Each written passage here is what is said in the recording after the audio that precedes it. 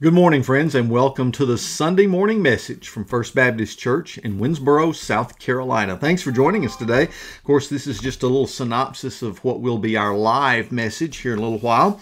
And as we deal with this, we are coming to the end of the book of Hebrews. Only a few messages left in the series we've been working on this summer.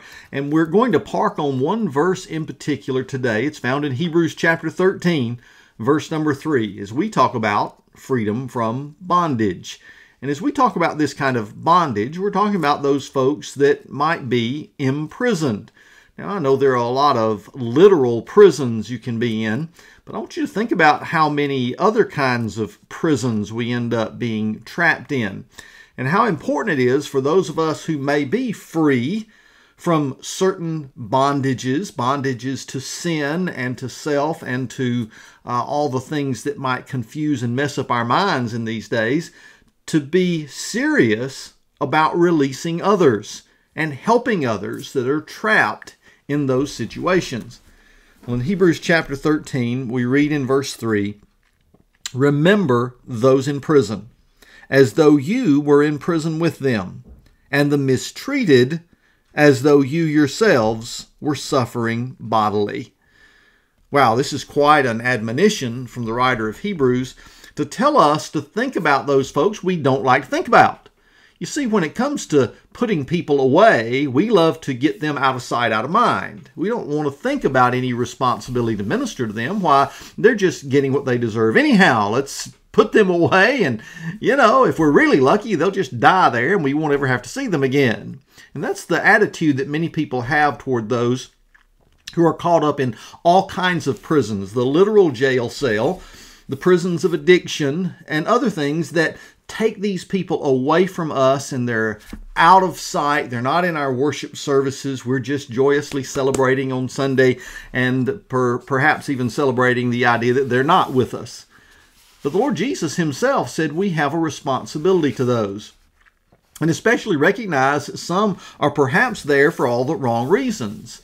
We've watched this happen in other countries, but now even in our own, we're seeing one group of people arrested because they may be on the wrong side of an argument or a political situation. Yes, we have political imprisonments now in the United States of America, while some hardened criminals who've already committed crimes are released early or even released without bail or very little bail after committing a crime and end up committing more. What in the world is going on? Well, in every one of those cases, there are people who need to be ministered to. You want to reduce the crime rate? Then you need to introduce people to Jesus, because only Jesus can change the heart, and only Jesus can make it so life-changing because of a new relationship. The Bible says all things become new. That you can take that hardened criminal, that person that's really been suffering, even if they didn't deserve it, and turn their lives around and make them something positive for the Lord Jesus and positive for the world. The story was told of the Welsh revival, in which something swept across the world during that time, and especially in Wales, things changed so rapidly that in some of the mines there in the area, work came to a standstill because suddenly the mules couldn't understand their masters. Men who had been filled with cursing and vulgarity in their speech suddenly changed the way they talked so much that the mules couldn't even understand them. Policemen had so little to do because the crime decreased that many of them just formed singing groups and went around singing at the church meetings and revival meetings. Wouldn't you love to hear that again? Wouldn't you love to see society changed by the gospel instead of someone saying, we're going to have to clamp down because everyone is so evil? It would be great to see the goodness of society return, wouldn't it? That's the real freedom we're talking about. But for that to happen, we've got to take on the job of ministering to people. Isn't that what Jesus told us we should do? It's exactly what he said in Matthew chapter 25. Now, please don't try to put this into some kind of context where, oh yeah, but that doesn't apply to us. That's only for a group of people at the end of the tribulation or something. You know, there are folks that love to find reasons to dismiss Scripture so it doesn't apply to you. Friends, do not think this Scripture verse goes without application for us this morning. Matthew chapter 25, beginning in verse 31. Hear the words of the Lord Jesus. He says, "When the Son of Man comes in his glory and all the angels with him, then he will sit on his glorious throne.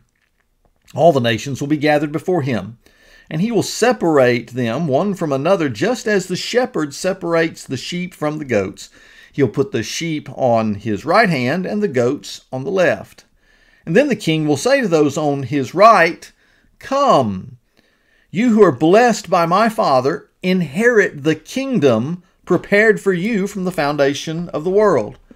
For I was hungry, and you gave me something to eat. I was thirsty, and you gave me something to drink. I was a stranger, and you took me in. I was naked, and you clothed me. I was sick, and you took care of me. I was in prison, and you visited me.'" Now, do you see the objects of ministry? They're all people who cannot help themselves or in a difficult situation, sometimes imprisoned. And yet, the people of God reach out and make a difference in their lives. Not for their own benefit, obviously. They're using their resources, they're taking their time, they're giving of themselves so that they can make a difference. Well, in verse 37, the reaction is quite interesting. Of the righteous who said, wait a minute, this is the Lord speaking, you were hungry, you were thirsty, you were in prison. What are you talking about? So in verse 37, it says, "The righteous will answer him, 'Lord, when did we see you hungry and feed you, or thirsty and give you something to drink? When did we see you a stranger and take you in, or without clothes and clothe you? When did we see you sick or in prison and visit you?'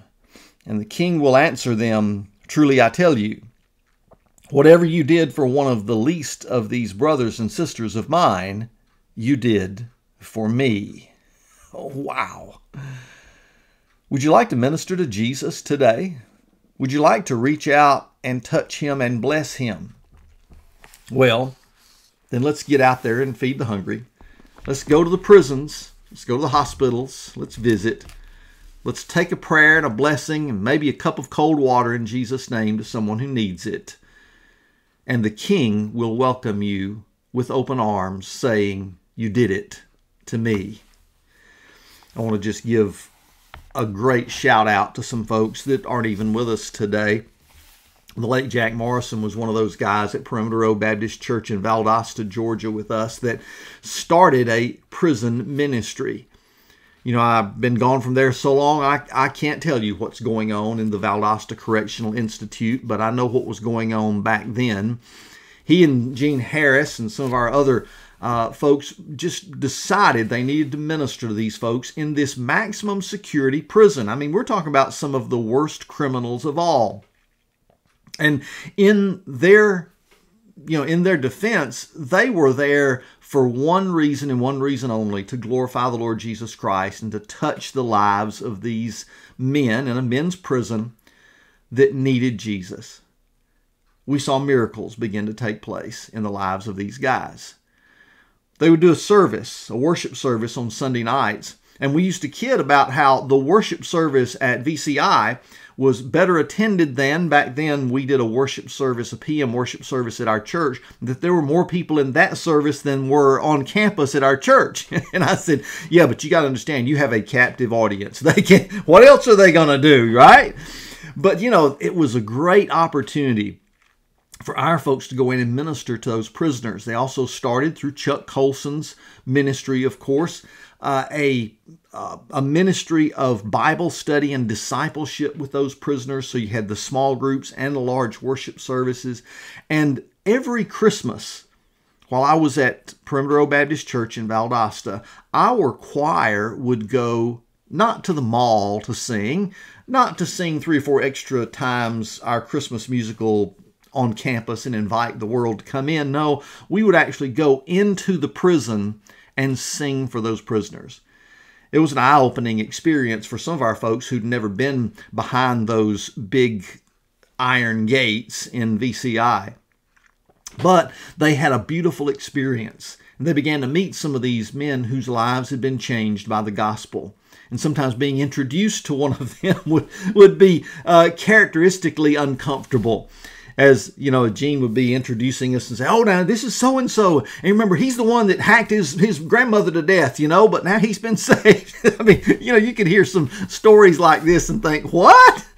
But then to watch the presence of the Holy Spirit just come down on these guys, tears roll down their cheeks, and some talking about how they had been led to Christ in prison. Some of them even saying things like, the best thing that ever happened to me was being put in jail, because then and only then was I confronted with my life and then given the opportunity to meet Jesus, to understand forgiveness, to understand a changed life, that I could be better. Oh, friends, it was during those great times that we saw the power of prison ministry and what it might mean. But you know, we also, through Chuck Colson's ministry at Prison Fellowship, adopted some other things when we were in the association in Asheville, North Carolina. We were part of the Angel Tree ministry. Now, I know Angel Tree is sometimes used as a word that several different organizations use around Christmas time. But for us, Angel Tree meant getting some things that a prisoner's family might need and visiting that family on behalf of that prisoner and just loving them in Jesus' name. Because the unseen sufferers are the family members of that person who's in jail. And, you know, they may be in jail for a reason that they really need to be in jail. They need to be incarcerated. But the family suffers often in silence, having to deal with circumstances and situations that they are ill-equipped to deal with. And few people really want to assist them. They almost look at them as if they have the plague. Oh my goodness, you're the family of that guy that they jailed for, and then you fill in the blanks, and all of a sudden you stigmatize that family with the crime that their loved one has committed, even though they had nothing to do with it. Oh, friends, during those times we saw God working as well, just touching the lives of people and giving hope and restoration during their times of deepest need. Isn't that what Jesus is talking about right here? Isn't he talking about us reaching out to folks, and whether they're in a literal prison or if they're in one of those situations that you know about and they still live in your neighborhood, they're right around the corner, and someone needs to touch them where they live. That's what ministry is all about. That's why it says in Hebrews 13:3, remember, don't forget about these people. Don't forget about the ones in prison. And he says, listen to this, remember them as though you were in prison with them. In other words, you're supposed to try to relate and think about what it might be like if you were having to live this same lifestyle. And with the mistreated as though you yourselves were suffering bodily. It's only by that kind of feeling, that identification that we might have with them, that we're able to minister most effectively. But I want you to think about who our prime example is. It's the Lord Jesus himself. The one who says, I can understand and feel your deepest pain, agonies, and hurts because I left the throne of glory where everything was comfortable for me, and I came to live among you and serve. I came not just to die for your sins, but also to experience all of your pain and suffering so that when you pray, you call on me and you call in the name of Jesus upon our Heavenly Father for the answers to your prayer. Then you know you have someone who feels what you're feeling, can identify with your deepest hurts, who, yes, was even imprisoned unjustly and was thrown in the bottom of that pit to await a monkey trial and a crucifixion, all violating all the codes of justice of that day. He says, so I can feel what you feel in your times of injustice. Oh, friends, our Lord knows exactly what we're going through, and he knows what they're going through. And his hand of forgiveness still reaches out across the centuries. And through his precious blood, we can see those who have been in the deepest, most hurtful situations. We can see them come to Christ be saved, and be a part of this family of God. Oh, friends, that's what this verse is all about. Don't forget it. Don't leave it alone. Instead, let's live it. That's what the Lord Jesus wants his disciples to do today. Well, thanks for spending a little time with me today. I hope you'll worship somewhere in person, but if you can't, join us on YouTube and Rumble each and every day. Like our channels, subscribe to them so that we'll get even more viewers. And listen, let's keep sharing the good news of the gospel and the message that people need to hear until Jesus comes. God bless you.